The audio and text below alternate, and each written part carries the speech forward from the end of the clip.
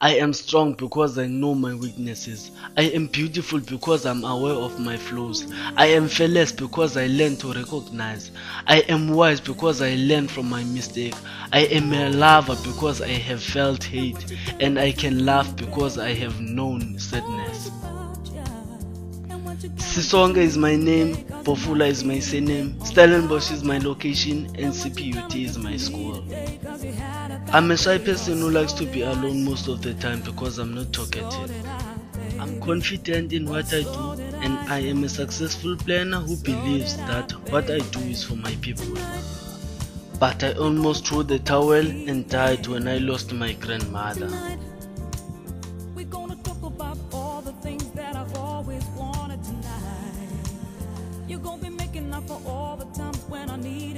I am a child who grew up next to his grandmother for years.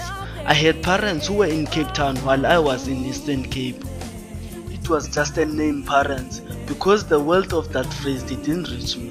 They were not there when I was suspended at school for not paying school fees. They were not there when I got an invitation letter which says, the child who got an award for maths and EMS must come with parents so that they can get the significant information about their child at home. When the parents come, they can tell their child how he's coping and what to do. I didn't know my position at that time because my grandmother used to drink dramatically.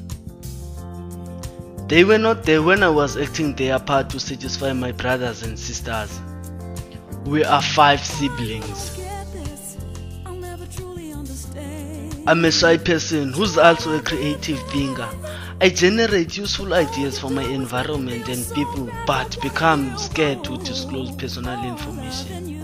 There are times when thinking of my granny, I used to do things like smoking the whole day, fighting with everyone who's talking to me, and calling inappropriate words like swearing to people who do not understand what is going on. I love rap music, so I wrote some of the songs that reveals what happened to me, that helped me to regain confidence. I accepted that God is alive and prayed on a daily basis to see the victory, having a belief one day is one day, with the thought of I will climb the corporate ladder. I joined a cell group where people disclosed what threatened them. At that time I became Sisonke, a real granny's child, and my parents came back to live with us, and then we became the royal family when we enjoyed ourselves as a family. I made a special meeting only for the family where I asked why they did what they did to me.